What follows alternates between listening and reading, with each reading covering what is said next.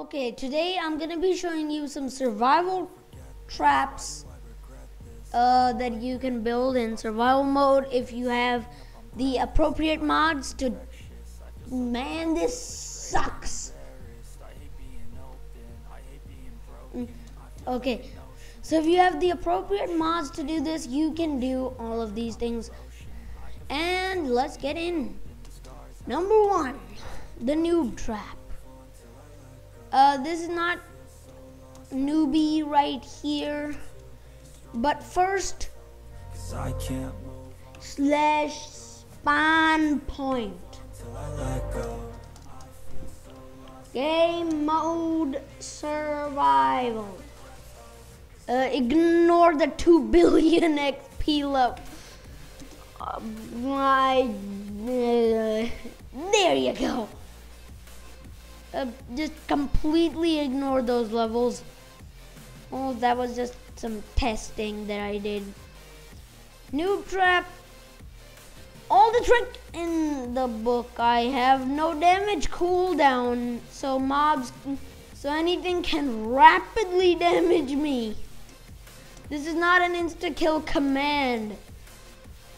And I can take rapid damage because I have no damage time thing. As you can see with the cactus, I rapidly take damage.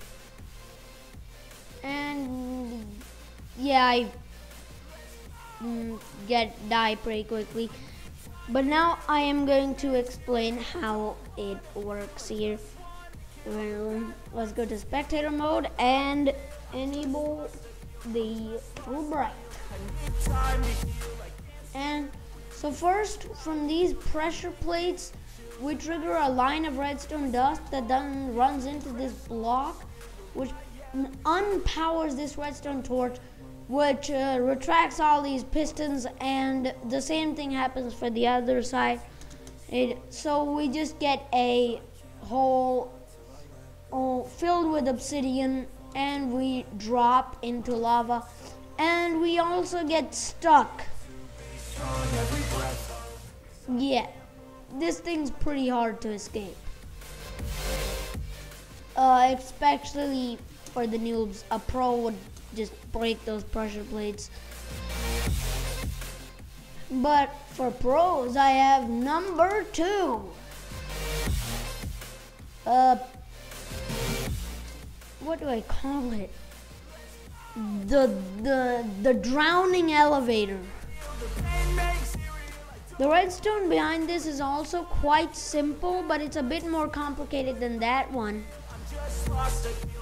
And let me show you what it does.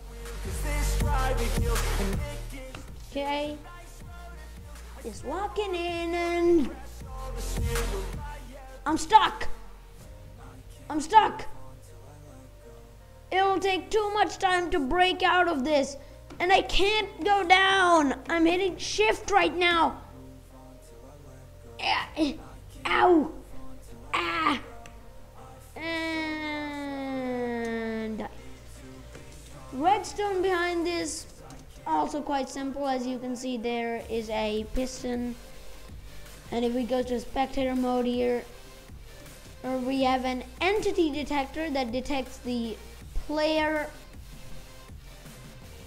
and triggers this redstone line, runs into this chain of observers, which powers this piston, which just pushes this block from there to here, which completely blocks off the elevator. And finally, sucks. Okay, finally, number 3, we have explosive chest. As you can see clearly, I did not retexture this. I will show you this is not a resource pack and not a mod. This is a oak chest.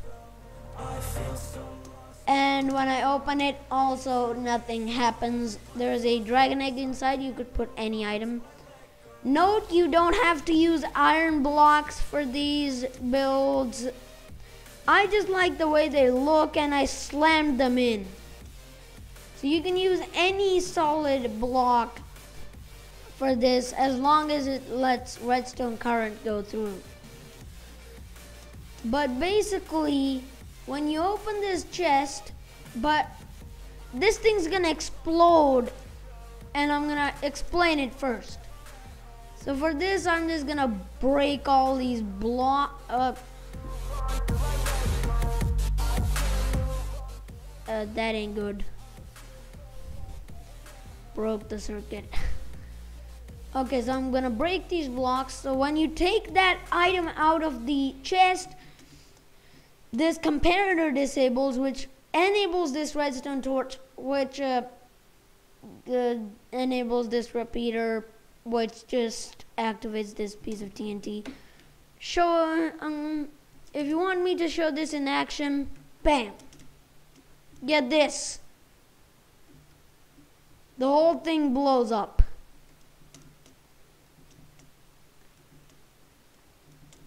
So I'll show you the basic circuit that is behind this. So it's super simple and super survival friendly.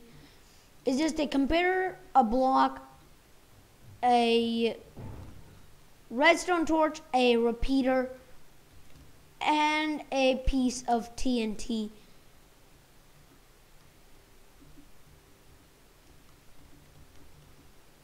With this chest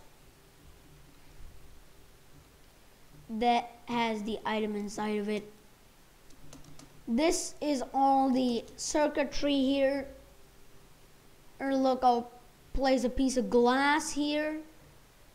A repeater cannot power the TNT through the glass, so you can see what's happening here. When I take out the dragon egg, the redstone torch enables this repeater, and this, if it were a solid block, it would ignite the TNT and explode it. And when I put it back in, the repeater is disabled. That means you got no worries. But take out that, and the whole circuit is gone and exploded. And yeah, these traps are pretty good. So I'm soon gonna be making function data packs for 1.17 and stuff, but that's probably not going to happen.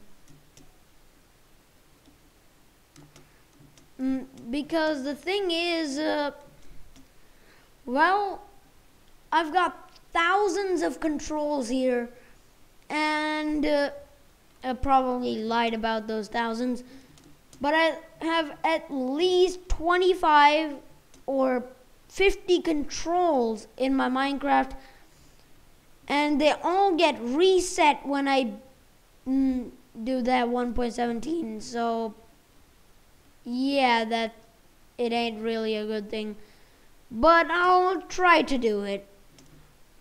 So guess I'll see you in the next one. Bye.